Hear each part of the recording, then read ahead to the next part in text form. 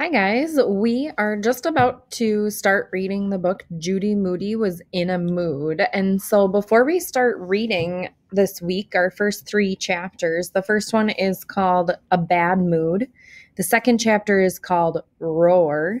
And the third chapter is called Two Heads Are Better Than One. And so, before we start reading these three chapters, we have some vocabulary words that we're going to be teaching you in order to help you understand this better.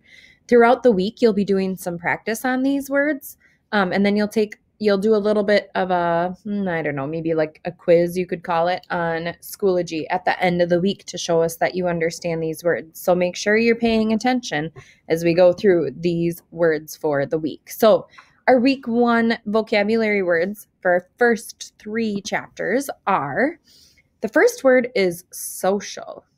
Now, when you look at that picture, what do you think social means? I wonder how you're being social while you're at home. Looking at this, it looks like, oh, those kids are kind of talking to each other. They're laughing. What would social mean? Have you thought of anything? Social means someone or something that enjoys being with others in a community. So are you someone who is social? Do you enjoy being around others in a community? I know I do. I wish we were here together again, being social. All right, so that's our first word. Our second word is buzzed. So, what would this mean? Looks like they're having like fun, maybe making noise. It means noisy with excitement. So if you are feeling very energized or very like, woohoo, I'm excited to learn these new words or start this new book, which you're going to love, maybe you could say, I'm feeling buzzed, like excitement towards starting this book. So we'll see. How is Judy Moody going to have this in her book? The next word is miniature. Have you made anything that's miniature since you've been home? Or do you have anything that's miniature? Like, I could hold a lot of these miniature things in one hand. I wonder what that means.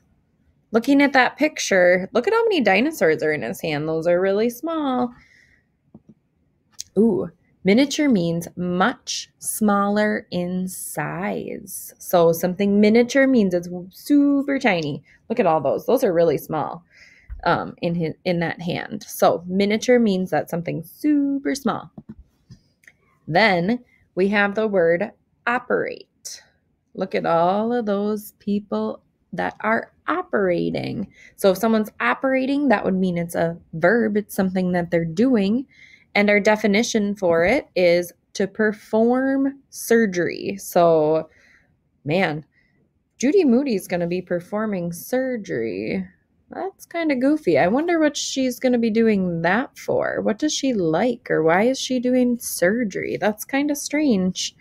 So operate means to perform surgery. Then we have craters. Do you see that little arrow in there that's pointing to a crater in the middle of the picture? There's a skinny little white arrow pointing to a crater. What do you think a crater means? To me, that looks like it's like, ooh, that's a hole or a dent or something, maybe in a rock, maybe on a planet. What is a crater? Well, our definition for craters is hollow, bowl-shaped holes. So I wonder where Judy Moody is going to have a crater, or how they're going to be talking about these bowl-shaped holes. Maybe the moon? I don't know. Then we have the word clobbered. How does that have to do with baseball? Maybe it's not about baseball. What action is he doing there? What's about to happen? Clobbered. Have you ever used the word clobbered before? I don't know. The definition for it is to hit someone or something very hard. Well, I hope you're not doing it to someone. But clobbered, it looks like he's about to hit that ball very hard. So when we think of clobbered, we're going to think about hitting something very hard. And then we'll be ready for our next word. So our last word from this week was clobbered. Throughout the week, your teacher is going to tell you some other things to do to practice these words. So be ready for that. Did you hear the bell? We wish you were here too.